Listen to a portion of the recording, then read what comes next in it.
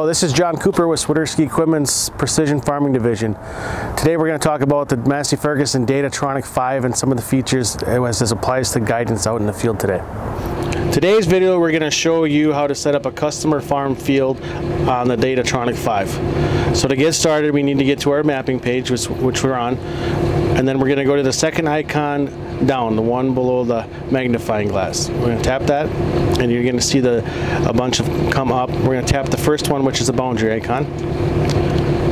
From here we're going to hit the little pencil, and then we're going to hit the plus sign on the bottom, and that's going to add us a new field. So we're going to name the field. So this is where you would name your field. So let's just do Lot East. We're going to hit OK. And then we want to set up our customer.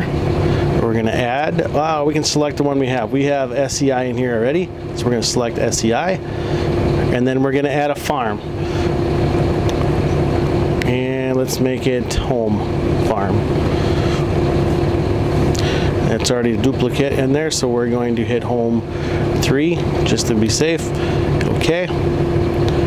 So now we have populated our customer, our farm, and our field. There's no boundary associated at this point. You can either hit add one, or otherwise we're just going to hit OK to get back to the main screen. And that's how you would start your grower farm field.